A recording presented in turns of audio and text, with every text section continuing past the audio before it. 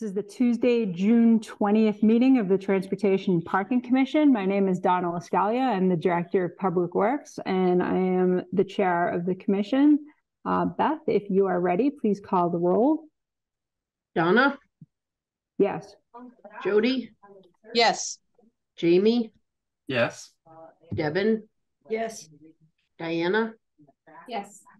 Nancy? Yes. Jamila? Here. Carolyn? Yes. And I do not see Adam. Are you here, Adam? No. I do not see Adam, but I will let you know if he arrives. Okay. We're all set. Okay, thank you, Beth.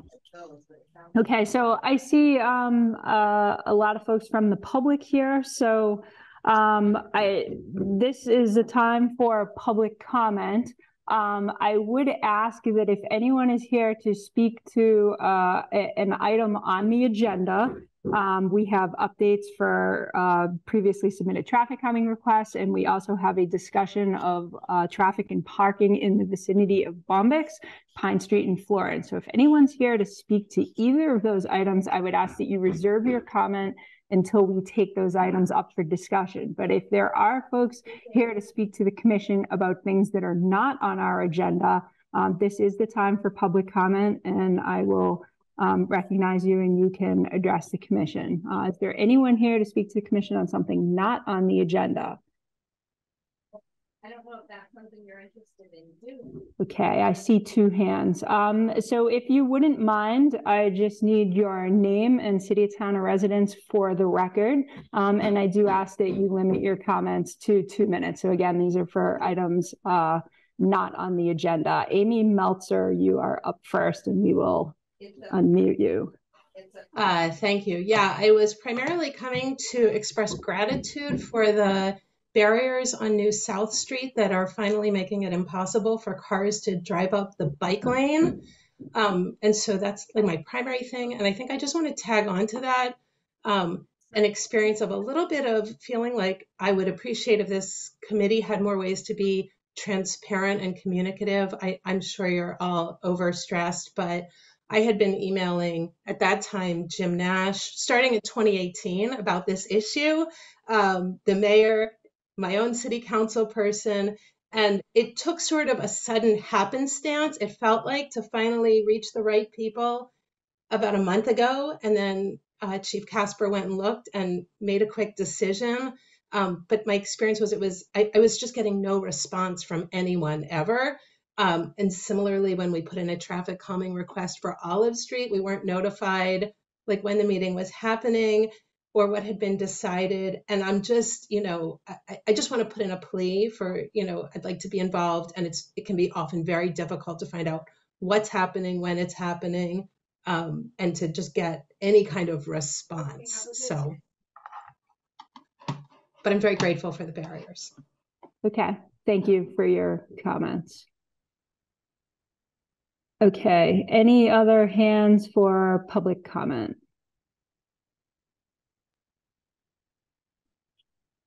Yeah, I'm trying to raise my hand. Donna, I don't know if you can hear me. This is Jacqueline McCrainer. Okay, hi Jacqueline, we can hear you.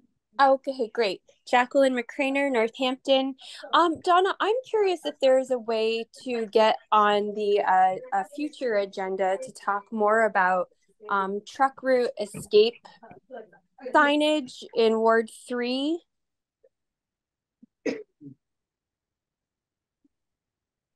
And that's okay.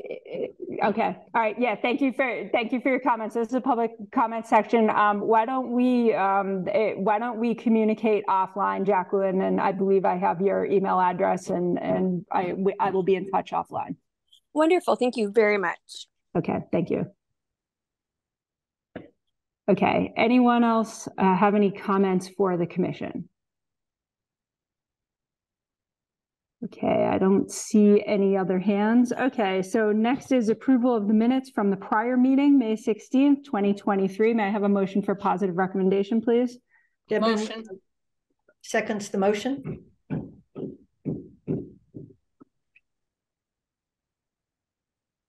I'm sorry, I didn't catch that. Was that Devin I was going to approve it, but someone else did, and I just seconded the motion.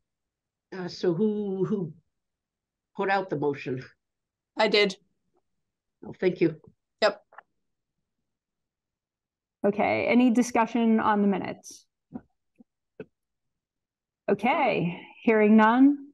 Beth, please call the roll. Donna, Yes. Jody, Yes. Jamie, Yes. Devin, Yes. Diana, Yes. Nancy, Yes. Jamila, Yes. Carolyn, Yes. and we still don't have Adam. Okay. So that passes unanimously. Thank you, Beth. Next up is reports from departments and subcommittees. I'll start with a couple of updates from DPW.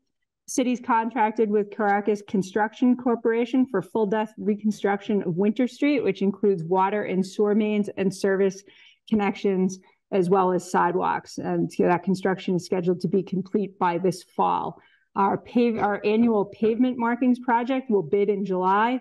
And this project is going to include repainting all the double yellow center lines, white lines, stop lines, white arrows, speed hump markings, parking spaces, and crosswalks in the city. So fairly significant mobilization and level of effort associated with that. We also have a Safe Routes to School project ongoing. Mass DOT has contracted with Gomes Construction Company to complete improvements to enhance pedestrian safety near the Bridge Street School. We expect the contractor back in town next week. And also just a kind of an ongoing update on Damon Road. Motorists should expect delays at the intersection of King Street and Damon Road and alternating one-way traffic for curb installation. That project is scheduled to be complete by the end of this year. Anyone else with any updates for the commission? I have a quick update. I don't think we talked about this in the last meeting, but we've pretty much closed out our Florence Streetscapes plan, and unfortunately Gomes could not fit in the bike rack installation and the wayfinding sign installation, so we're going to have to either find someone else or just do that in-house. So that's a little bit slower than previously we had anticipated, and that's probably the only thing that's top of mind at this point. So thanks. Okay, thanks, Carolyn.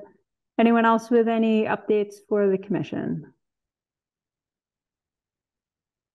Okay, hearing none, we'll move to matters before the commission. The first is a discussion of traffic and parking issues in the vicinity of the Bombyx Center for Arts and Equity located at 130 Pine Street. So I know we have a lot of folks from the public here, and the way I would like to do this is I have a few comments. I'm going to ask the police chief, Carolyn, Director of Planning and Sustainability, and Nancy Forrestal, our parking administrator, to sort of talk about things from the city's perspective. We are joined by Cassandra Holden from Bombyx, who will also speak, and then I will open it up for public comment. So I will kind of kick things off and say that I think it's time to have a public conversation about parking and traffic concerns in the vicinity of 130 Pine Street. We have kind of heavily trafficked roadways, kind of a tricky intersection at Park Street by the Sojourner Truth Memorial statue. And we understand that there is definitely an influx of cars when Bombyx has events at certain times of the week. So one of the things we want to do is just kind of go through what we see as potential issues, and just kind of hear what people's experience is, and then hear from Cassandra about some of the things that Bombyx is working on to help alleviate some of the issues that we're seeing. So as I mentioned, we have kind of a tricky intersection by the Sojourner Truth Memorial We also have a lack of continuous sidewalks that is sort of in the whole area. It's kind of a residential area that is bordered by an industrial area. And it's a place where motorists aren't necessarily expecting to see pedestrians. So, any areas with heavy traffic or with traffic that sort of come in for special events can be challenging for us. And so what we want to do as part of this conversation is try to, just kind of understand people's experience and then see what we can come up with for solutions. So Chief, I don't know if you want to jump in and tell us what you're seeing in the area. Thank you. Yeah, we started to become aware of this a few months ago when it sounds like there's been a few meetings between some neighbors and organizers at Bombex. So there's been some communication there and then some communication with the city. And to us specific for this meeting, lots of concerns about cars parked, a lot of cars suddenly parked on the street, right? This is a neighborhood that normally really did not have a lot of cars like this coming in for events. And all the issues that come with that. So driveways that are either fully or partially blocked, cars parked in front of fire hydrants, cars that are parked on both sides of a street, narrowing the travel lane, and concerns about, allowing for emergency vehicles or two-way travel. And then concerns about pedestrian safety, because all of a sudden there's people walking in this area, especially later at night when events are getting out. Whereas the director mentioned, it's just kind of unexpected. This is not an area that historically has really had people kind of walking around. So all of a sudden, when you have, people out in a community walking around later, it was concerning for some residents. So it is a tricky area, as the director mentioned. I'm sure all of us have been up there, I would imagine, and kind of looked at it. And sidewalk condition, location of crosswalks, lighting, all those things really weren't designed for high volume of pedestrians to be walking around, especially walking from the Elks, if that's where people are parking, up to the facility. So it does present some kind of interesting challenges with that. So in response, our department has some limitations on what we can do. So in response, we have had an increased presence up there during events, and we have done some ticketing. I don't believe we've towed any vehicles out of the area yet. Neighbors have called when driveways are blocked, and we've gone up and issued some citations for blocking driveways and such. But that's kind of where we are with it now. So I'm actually just really looking forward to this conversation to hear everybody's input, hear what Bombex has been up to. I know Cassandra's going to speak with us about efforts they've made to mitigate some of these. And I know some neighborhood folks are going to share some of the experiences that they're having. So looking forward to that. Thank you. Thank you, Chief. Carolyn Mish is our Director of Planning and Sustainability. Carolyn, you want to let us know what you're seeing in the area? Sure. This intersection is not that different from other intersections in the city, and it's been a problem, I would say, for well before Bombex ever was a thought in anybody's mind.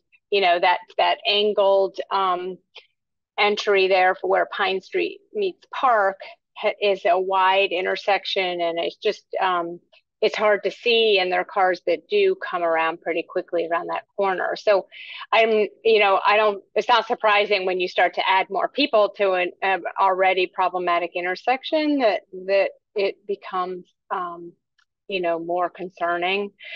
I think that, DPW has done a good job with some other intersections in that have similar geometries that are sort of low, I would assume low cost, sort of quick potential ways to modify some of the problems that you have there. DPW addressed some of that just up the block in front of Lilly Library. There was a similar sort of problematic angle there. And also on South Main Street, where that meets Elm Street or Nonotuck. So I think there are things that, we could look at to address that and narrow that crossing, and also make it potentially maybe do some other things to slow traffic there. Okay. Thanks, Carolyn. Nancy Forrestal is the city's parking enforcement administrator. Nancy, do you want to tell us what you're seeing in the area? Thank you. When these concerns were brought forward, we began monitoring that area to become very familiar with the layout, and also to see what maybe Bombex was doing, how the parking situation was, and we found that Bombex has made a concerted effort to put out signage. We did see that there are highly visible signs. No parking in an area that's been added to now. On Sunday, what we saw was no, don't block driveway signs. So there's been a concerted effort to place these signs. I've also had parking enforcement up there monitoring the areas to see whether or not before the event begins, whether or not we could bring to Bombex's attention and maybe put out a call to, a particular car needed to be moved. And they've been doing a good job at making public announcements and also putting out their emails on where to park and where not to park. We did see a definite improvement with the addition of the parking next door in the commercial building that before wasn't available. The number of, as staffing permits, the number of tickets that were issued have frankly been minimal because they're not seeing the violations. In particular, they're looking for within 3 feet of a driveway, 20 feet of the intersection, blocking hydrants. I'm not saying that hasn't happened, but that as far as being, looking back at the stats for tickets being issued for them, when the officers are going up there, they are not seeing these violations. If they do, they are definitely issuing tickets. We have not towed any vehicles from that area that I'm aware of. But I am seeing a definite improvement with the addition of the parking next door. Okay, thank you, Nancy. Okay, so now Cassandra Holding from Bombex has joined us, and I'd like to invite her to speak to us just about kind of her operations and how they've been changing, and the efforts that she and her staff have made to kind of improve parking conditions. So welcome, and you have the floor. Thank you. I'm glad we're all having this conversation today. I think it's really important. Over the year and a half that we have been operating, we have tried a number of approaches. From October of 21 to October of 2022, we paid to rent the lot next door at 140 Pine, which is the former grammar school. And then at the end of that time, the owners of that property substantially increased the amount that they wanted to rent. So we entered into a 7-month negotiation with them, which has now concluded, and we have a new lease with them to use that lot, which kicked off on June 1st. During that time, while we were negotiating with them, it's, I think, important to point out some of the other things that were happening sort of behind the scenes to mitigate the impacts that, the parking and traffic, what was going on in the neighborhood.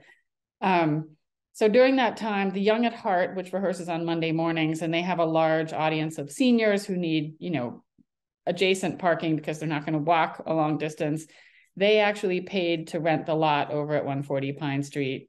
The producers of The Power of Truth, which was a 2-day conference that took place in late April, they actually reached an agreement with the owners of the property next door, and they paid to use that lot for their event. We also, during this time, negotiated a rental agreement with the Elks, which is, as you pointed out, it's a little bit of a distance. It's really not much farther than in downtown Northampton.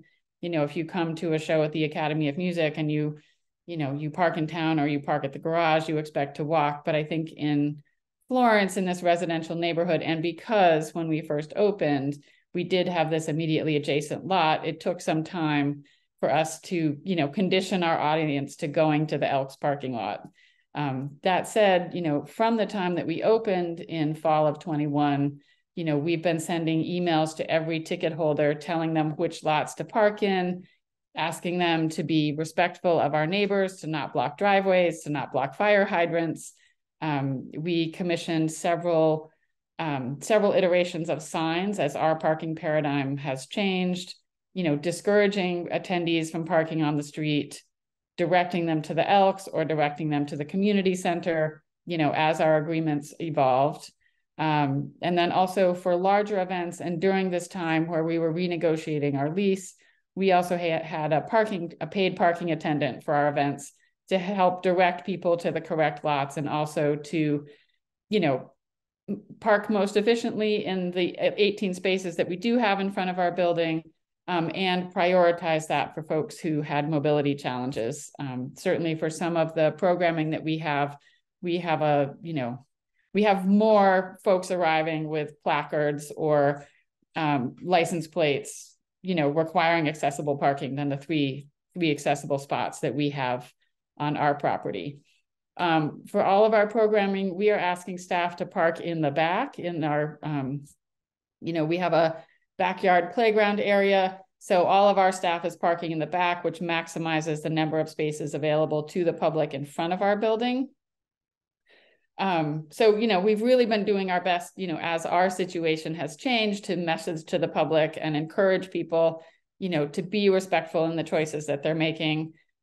Human nature being what it is, we know that that's not always perfect. There's a neighborhood listserv, and I have shared my personal cell phone number with that group. So on occasion, when someone is parking, blocking a driveway or a fire hydrant, you know, I'm able to receive that message from the neighborhood, make an announcement from the stage, you know, and get our audience to be compliant with, you know, with what needs to happen. I do want to also say thank you to Chief Casper. Having that, the sign and the pedestrian crosswalk, I think is really helpful. I do notice that, you know, the traffic moves really quickly through there, and vehicles don't necessarily stop or slow down. So just having that visual cue that there could be a pedestrian there, I think, you know, is making that intersection safer. I wish people would go even a little bit more slowly, but hopefully, you know, we can work collaboratively to develop some plans that support that in the future. And then I wanted to mention one other piece that's perhaps tangential to the parking, but which is that we will be installing some additional exterior lighting on the side of our building, so that the path from the parking lot over at 140 Pine Street to our property will now be more clearly lit. And we have some, you know, a little bit of grounds work that we need to do to really make it easy and clear for people to traverse from that parking lot to our door. Thank you, Cassandra. Can you just kind of mathematically help us to understand your occupancy and, you know, how many cars you expect for a given event, and where those cars might be able to park now that you have the new signed lease? Sure. So, so our maximum occupancy is 300 attendees at an event. And, you know, based on the experience that I have producing, you know, events, small events like the ones at Bombyx or larger festival events, we typically calculate about 2.5 passengers per vehicle. You know, this is backed up by our ticketing data. You know, most people buy 2 or more tickets. Occasionally, you know, we will have a solo attendee in a single vehicle. So for our events, you know, we're really trying to park about 120 to 150 vehicles for a sold out show. So that would be sort of the maximum load in the community. As I mentioned, our lot immediately in front of Bombyx can accommodate 18 spaces. The lot next door at 140 Pine can accommodate about 60 vehicles. Right now, that number is probably a little bit closer to 50, as the Goodgens are in the process of reorganizing some of the vehicles and other machinery that's parked in that lot. And they have agreed by the beginning of beginning of September that they will reline that lot, because right now some of the spaces are not clearly delineated, and it can really be much more efficiently used, you know, once people know clearly where they should and should not park. Additional vehicles will park on Corticelli and on the side streets in the community. There are about 50 spots that can be used in the little plaza where Masa Mexicano and Sam's and Ascendance are located, the little convenience stores down there. And then, you know, if people are parking well on the street, there are probably about another 18 to 20 spots on Pine Street that people can utilize. Okay, great. Thank you. Appreciate that. Sort of helps us to imagine what do we have for overflow onto the side streets, how many people can reasonably be expected to fit in a parking lot, and what are we looking at for on-street parking. So thank you for that. Sure, and I would also add that the Elks parking lot, which, you know, is a little farther away, you know, that lot, if all of the spaces are used, that can accommodate a couple hundred vehicles. Again, most people prefer to park a little closer to the venue, but that is available as an overflow lot. And we did pay to rent that for the past several months. Okay, thank you. So at this point, what I'd like to do is open it up to the public for comments. I would ask anyone who's interested in speaking to raise their hand, and we will recognize you. And I just need your name and city, town, or residence for the record. I would ask that your comments be limited to 2 minutes, and that your comments be addressed to this commission. And then when we're done hearing from the public, we'll have further conversation. So is there anyone who wishes to address the commission on issues of transportation, parking, or traffic around 130 Pine Street? Okay, Carrie, you're first, and we will unmute you. Go ahead. Hold on just a second.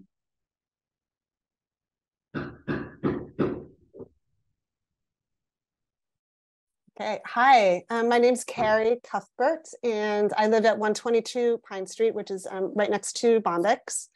And I just wanted to say a couple things to the commission. I think Chief Casper sort of outlined all the parking issues that we've experienced, and I wanted to just acknowledge all of the work that Bombyx has done, as Cassandra has laid out, because that they have made huge efforts. I think part of the problem here, or the challenge really, or the puzzle, is that, like, unlike other you know, sort of music and cultural centers in town, like the Academy, that Bombyx doesn't have easy access to, like, robust off-street parking. So that, I think that makes it a challenge. And, you know, the things that we've experienced in terms of parking, you know, we've had people blocking our driveway. We've had, you know, like the narrowing of the street makes it hard to, in terms of visibility, getting in and out of our driveway. All of the things that have already been talked about. You know, I do think and hope that the new agreement with the folks next door will help a lot. I don't know how that's going to work with the bigger shows, but something I want, and I don't know what the city can do, but the two things I really wanted to say was that I think what I've observed is that when people park on like both sides of the Sojourner Truth Park, that actually is, I think, creates some of the worst problems in terms of you know, making the street so narrow that it's hard for cars to get down. I see people like trying to turn around and trying to find parking there. And so I think if the city could do something like have no parking or just on the Sojourner Truth Park, I think that would go a long way towards safety, at least in this little piece of Pine Street. And you know, I don't know what else the city can do to help Bombyx find adequate parking, but, you know, maybe someone has, you know, another neighbor had suggested at one point,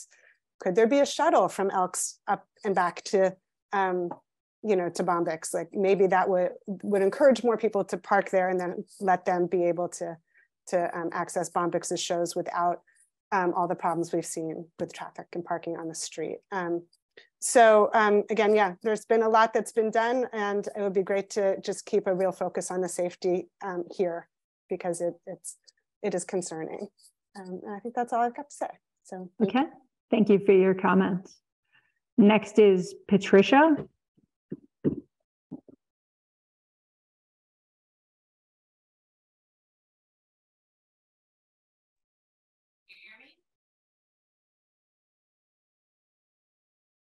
Yep, go ahead, Patricia.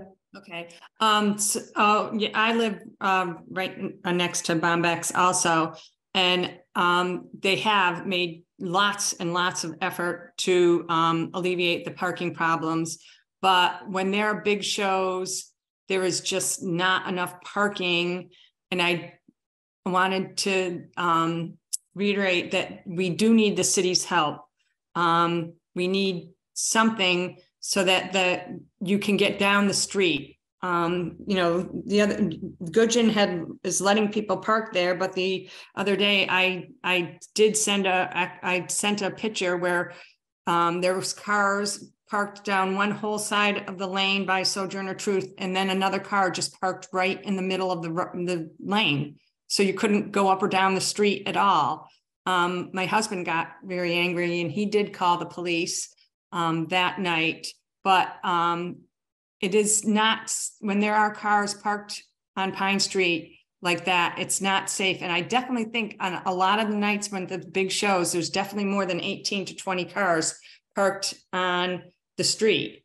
So, you know, maybe a shuttle, but could we get some no parking on Pine and on the lane that make it easier so that even like if you want to walk around the neighborhood during a show, you could feel like you could safely cross the street, because I don't feel like I can safely cross the street as it is now with all the traffic and with the cars. Okay. Thank you for your comments. Appreciate it. Next up is Kyle.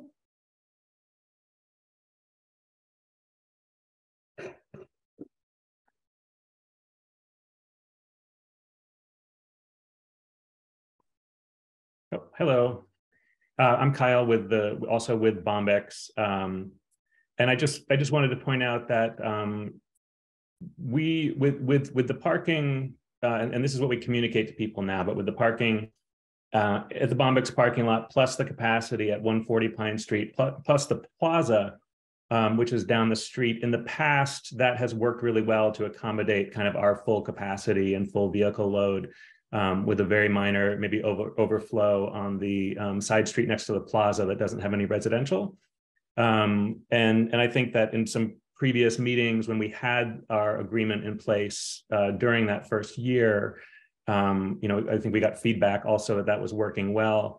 Right now, I think it's going to take some time, because there has been on-street parking for a period of months, to retrain the audience, and we're really trying to do that so that people know where the sort of primary, secondary, and tertiary options are. And I think that's going to take a little bit of a process to do that, because in my observation, you know, that worked well initially, and then once we started parking on the street, it's kind of hard to get people to retrain that. But that's what we're messaging to people in directions and maps and so on, is really those three options. So I just wanted to share that. Thank you. Thank you. Is there anyone else who has any comments for us from the public? Okay, I don't see any other hands. Just a comment from DPW perspective, and I'll ask the chief to speak to this as well. You know, a lot of times we hear from folks that you know, parking is a problem in a particular area, and we may want to consider a parking restriction.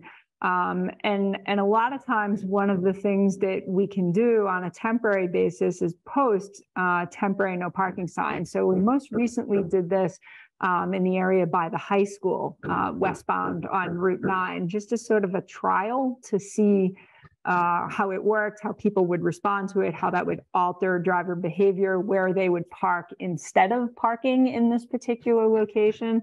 And that's, you know, a tool that we have to look into options rather than making a permanent change to our code of ordinances. We can do something sort of on a temporary basis and see if that is helpful. So that's one potential scenario that we can consider if we have a particular pinch point or a particular problem spot. We could go for, you know, potentially a temporary no parking area and just kind of see what people do with that before making any larger decisions. So that's just a possibility. I don't know if anyone on the commission has any comments about that, or if anyone has any comments about that, but I just thought I would throw that out there. I don't know, Chief, what you find your experience with that, you know, just kind of doing something like that. Yeah, we've had some success with that in some areas. I know that one of the things whenever this commission talks about making no parking on streets is the goal might be to target particular problematic times of day and days of week, but then all the other times people want to park in those spaces, you know, residents who live on the street or their guests or whatever else. So that's the only thing when we start making no parking zones. Is you're losing street parking, which is something that I know many people find valuable.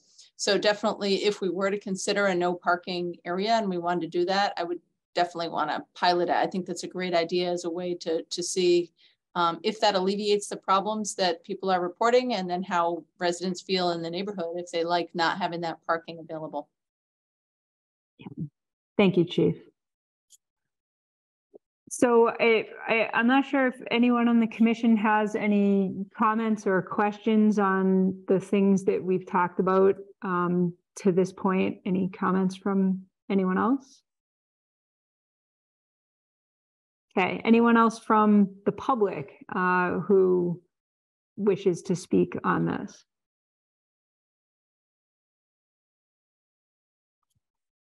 Okay, seeing and hearing none. Cassandra, we appreciate you being with us this afternoon, and thank you for the information on your recent efforts to address this situation. I think we're going to take a little bit of a closer look at the area and see if there's particular areas that again might be particularly problematic, a pinch point or something that's interfering with the administration of you know, public safety operations. And again, as I mentioned in my opening comments, that is a little bit of a difficult intersection with sort of a stop sign by the memorial that is kind of a difficult alignment. So that's something that we will be taking a closer look at. So we appreciate your efforts, and we appreciate you being with us this afternoon. So thank you, and we will have an update on this at a later meeting, but appreciate everyone's attention to this matter. So, okay. Next up on our agenda is updates from the commission chair and vice chair about previously submitted traffic calming requests. So first up is Fruit Street. This traffic calming request came to us back in August of 2021. We discussed it at this commission in September of 2022. So on the screen is the response form that Chief Casper and I have signed, and we have also notified the ward councilor and the folks who submitted this application. What we find in this area is that it is a kind of a densely populated area, and with quite a bit of traffic and parking congestion. And what we heard at this commission was that there was a desire for potentially or from the public for, you know, to make the street a one-way, or, you know, make some sort of alterations. We believe that by striping some parking spaces here, that will go a long way towards sort of maintaining order and controlling where people are parking in the traffic flow. So that is our recommendation, and we consider this matter closed. So those parking spaces will be striped when we are able to. Does anyone have any comments on Fruit Street? Okay, seeing and hearing none. Next up is Fair Street. This traffic calming request came to us in July of 2021. We discussed it here in September of 2022. Again, in front of you on the screen is the response form signed by the chief and me. And our recommendation in this area is some warning signage. So there's definitely some animals in the road, and there is a curve there. So we will be putting up some signage to communicate to drivers what they should expect in the area. And again, those signs will be installed as soon as we are able to, and we consider this matter to be closed. Anyone have any comments on Fair Street? Okay, next up is Earl Street at Grove. So this was submitted to us at September 2021. We discussed it at TPC September of 2022. So this area, I'm sure everyone here is familiar with it. There is a lot of asphalt and exposure for pedestrians who are trying to cross the street or cross from bike path to bike path. And it is certainly less than ideal if you are on foot or on bicycle and trying to navigate those very wide crosswalks. We think that in this area, enhancement to the crosswalks would go a long way. We've done work like this on South Main Street to sort of tighten at the alignment of South Main Street and Federal Street, also something discussed at TPC some time ago, to just sort of tighten up that alignment, shrink the crossing distances, and better communicate to drivers that there is foot traffic and bicycle traffic in the area. So I expect that we will be generating an engineering design and putting some paint on the ground and sort of cleaning these crosswalks up to make them pop a little bit better to drivers as soon as we are able to do that. So any comments or questions about this intersection? Okay, next up is the Northampton High School on Elm Street. So also a topic of conversation at this commission. And I believe we've had quite a bit of conversation around this. We have recently signed a contract for design with Fuss & O'Neill. It's a nearly $400,000 contract. And what that contract will do is allow Fuss & O'Neill to generate a design for the improvements that they recommended in the feasibility study that was discussed at this commission, and generate bid documents so that we can actually hire a contractor to do the work. We just executed this contract, and I expect that survey will be mobilizing late this week or early next week. So people will start to see some activity in the vicinity of the high school on the side streets, Riverside Drive, Woodlawn. Surveyors will be out there just kind of getting the lay of the land. That's really the preliminary step. We're also doing some utility investigation. We have very old water lines in the area, very old sewer lines in the area. It's very difficult to do a roadway realignment project on top of very old infrastructure. So we need to take a very careful look at that and see if we need to sort of turn this into a larger utility project. That project is moving for the purposes of our traffic calming program. We consider this matter to be closed just from a traffic calming perspective. I will be back here with updates and looking for input for the various design ideas that Fuss & O'Neill comes up with, and those will be communicated out to the community at large as this process goes forward. Any comments or questions on the high school?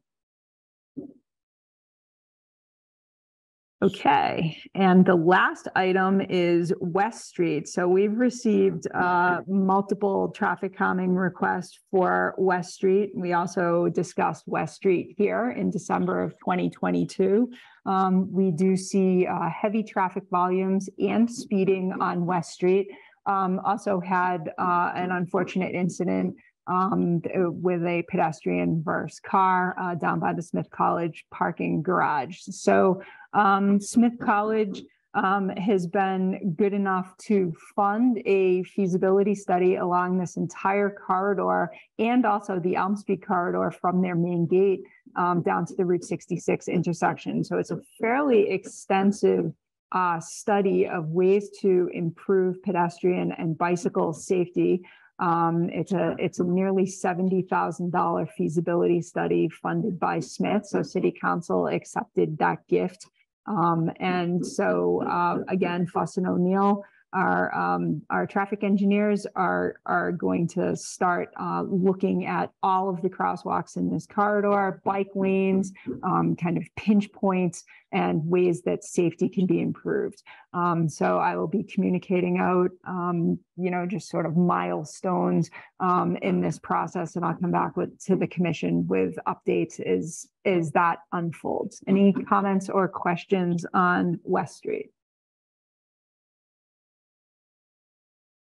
We have a considerable backlog of traffic calming applications, so it does feel good to at least have some progress on some of these. So thanks for your attention to that.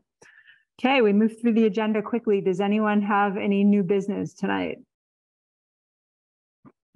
Okay, hearing none, may I have a motion to adjourn? So moved. Second. Okay, Carolyn made the motion and Nancy seconded. Is there any discussion? Okay, hearing none. Beth, call the roll, please. Donna, Yes. Jody, Yes. Jamie, Yes. Debin,